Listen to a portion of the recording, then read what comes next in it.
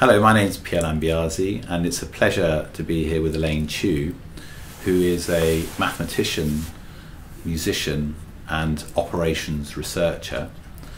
Elaine's particularly interested in the structure of music, and I have a specific interest in physiological responses of patients. And having met Elaine, it's very clear that musicians use specific techniques to change the response of individuals to music. And this is something I would like to ask Elaine about in more detail, really. Is it true that musicians actually do manipulate the music to evoke particular responses in the listeners?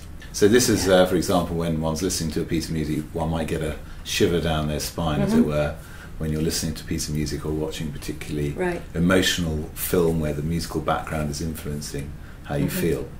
Yeah.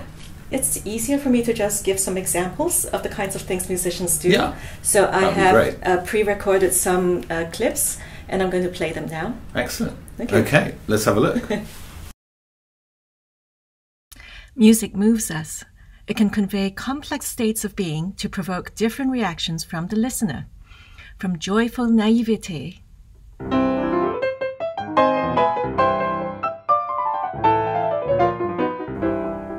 to strident confidence.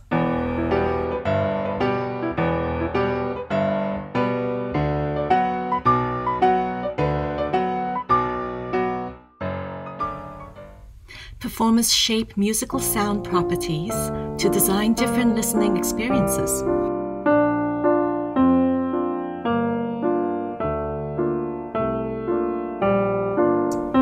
Including playing with expectations to create tension, like here. Let's make this more extreme. I can take time here because I know that you, the listener, will wait for the resolution, a harmonic resolution. And as the expectation rises, so does the tension.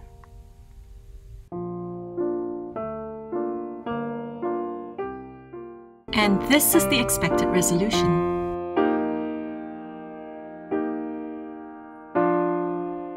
Which is repeated and reinforced again and again. It is especially comforting when the sequence leads inevitably to the same note again.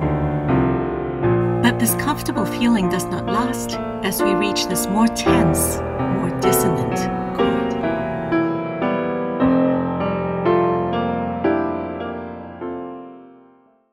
We're building tools to capture and decipher such mechanisms of musical expressivity. My research team and I have been building this citizen science platform called Cosmonaut for studying expressive performance. Here you see tempo and loudness. This is piano music, so we can also see the sustain pedal use. And here we have the harmonic tension.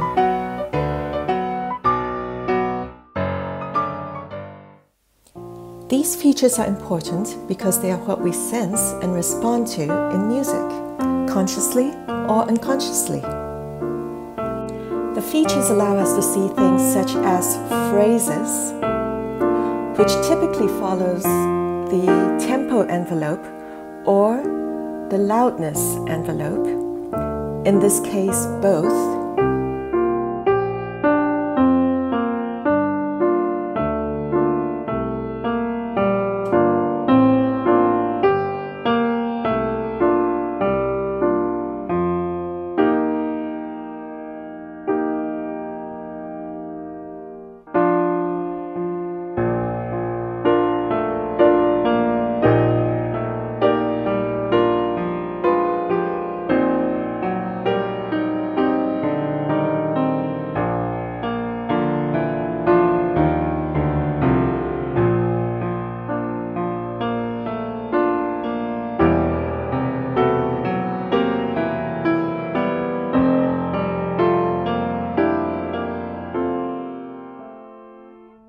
Over the past few years, Peter and Taggart and I have been looking particularly at the physiological responses of patients to specific stimuli, and we were able to demonstrate that with changes in mental stress, this resulted in shortening of action potential duration and steeper restitution slopes, which are an effect of increased sympathetic tone.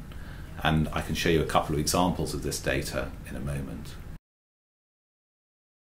Action potential durations cannot be recorded directly within the heart unless you have a MAP catheter. However, we can record unipolar electrograms.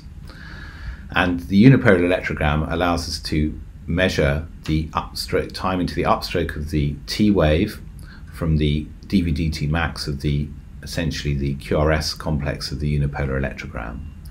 And from doing this, we can measure the activation recovery interval, which corresponds to the action potential duration. So when studying patients in the cath lab, we can pass a decapolar catheter into the left ventricle, also into the right ventricle, and record unipolar signals at this site and get a measure of both right ventricular and left ventricular electrophysiology. And of course, if one has a catheter in the coronary sinus, in a coronary sinus LV branch, we can also record epicardially. And in this setup here, we undertook studies as part of Malcolm Filley's PhD to both record endocardially within the left ventricle and epicardially in the left ventricle, and also in the right ventricular septum. Then we subjected patients to mental stress during the course of steady state pacing, and during this period of mental stress, when we asked them to do mental arithmetic, serial sevens and so on under pressure, we were able to then look at changes in the activation recovery interval. We plot these restitution curves here, which is a plot of the diastolic interval against the activation recovery interval. And you can see here in grey, there is a displacement of the restitution curve downwards during the time of mental stress, where the action potential shortens, and therefore this is a marker of the effect of sympathetic tone and intracardiac electrophysiology. We can see here also there was increased dispersion of repolarization during mental stress. And we know that increased dispersion of repolarization is associated with an increased risk of ventricular arrhythmia. Indeed, during the course of one experiment, when a patient was asked to recall an argument with their boss, there was an onset of ventricular tachycardia during this anger recall episode, as shown very elegantly here. So essentially, we can demonstrate that mental stress increases sympathetic tone, changes intracardiac electrophysiology, and also is arrhythmogenic. This is taken further in a study led by Peter Taggart and undertaken with Jazz Gill at St Thomas's Hospital, where they played movie clips to patients in the EP lab, recording at the same time the intracardiac electrograms. And one particular moment in the film where the young lady is about to drop with very emotional music at the same time. This attracted a lot of media attention, this research. We can see that there's an increase in the galvanic skin response, which is a marker of increased sympathetic tone, i.e. sweating. Also the respiratory rate was also increased. But still, by even controlling respiratory rate, there were changes in ARI in response to particular tense moments of the film. And this is illustrated here, that the activation recovery interval shortened independent of respiration and heart rate during these tense moments. So this is really just a very elegant demonstration that by controlling heart rate and respiration, one can measure physiological responses in electrophysiology in response to increased mental stress and also visual stimuli during film clips. So it was because of the fact that we'd already been investigating these physiological changes that made me wonder whether we could actually conduct some studies of patients actually listening to music but still get some precise electrophysiological recordings. And it's very clear that when we implant biventricular pacemakers, we have left ventricular leads sitting on the epicardium in a branch of the coronary sinus, and this allows us again to record unipolar signals. And as part of this work, Elaine designed some musical pieces, and I designed a program to play to these pacemaker patients. The program was selected to have many different large changes within the pieces. So we wanted to see contrasting bits of music and what kinds of responses they evoke in people. Okay, so what we did there in this project is we asked patients to sit in it's actually in a church, where they were able to listen to the musical pieces that Elaine was playing live. As Elaine was very specific, this had to be live music rather than recorded music for the maximum effect. Yeah, that's right.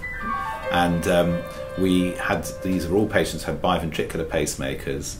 They were set at a fixed heart rate, and they were all connected directly to their programmer, so we could directly, immediately download the unipolar signals as they were listening to the music.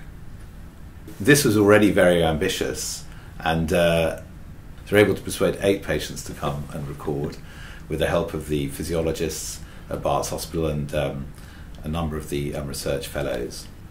The data that we've recorded is incredibly rich and actually does show some interesting insight. The advantage of using music is that it's very quantifiable. We are able to capture precisely what's happening in music at what time and relate that to the cardiac signals and try to explain what exactly in the music is causing the response. Here, the cluster of low ARI values happens soon after a drastic change in loudness and tempo, and also where the tension peaks. Computations and simulations by members of the Cosmos group have confirmed the importance of such structural changes for physiological changes. We're still in the process of analyzing this data. It's a very rich set of data that has been collected, and it's exciting because it's also done in a very ecological... you mean a real world setting? A real world setting. Yeah. This is people sitting in front of an instrument in a live concert and listening to it and feeling the sound waves as it hits their body. And we're playing entire pieces, so entire sets of pieces. So it's just like if you were in a concert. Okay. Anyone probably listening to this discussion might think, well, this is all very nice, and you've got a musician and an electrophysiologist recording all sorts of funny signals from patients' hearts. Has this got any therapeutic value? And there's been quite a lot of work demonstrating that different techniques using meditation, for example, and also music itself can actually influence blood pressure and lower blood pressure.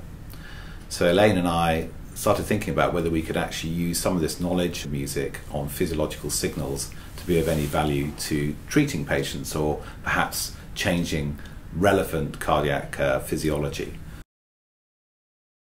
So what we wanted to do really was see whether we could design an app that would allow someone to listen to some music and then look at their own physiological response to see if we could increase their vagal tone with a view to perhaps lowering their blood pressure as a result of listening to the music as I suppose, a combination of an entertaining, relaxing, or interesting activity that also has beneficial effects for their cardiovascular health. This is the idea behind Heart FM, and Heart FM it's an app that delivers music and at the same time captures the physiological signals to be analyzed and to be used in recommending further music in an intervention to achieve certain physiological goals. We are using the physiological effects of the music, correlating that with the structure of the performance, and trying to explain what it is that people are responding to, and using that information to influence their physiology in future listening experiences.